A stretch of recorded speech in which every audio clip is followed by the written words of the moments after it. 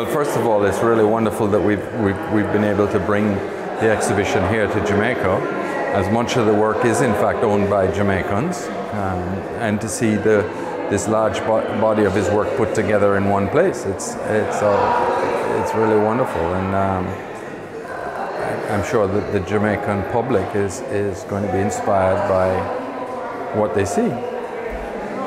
You know, what was surprising was to find that he'd done sculpture, because that certainly hasn't been well known here.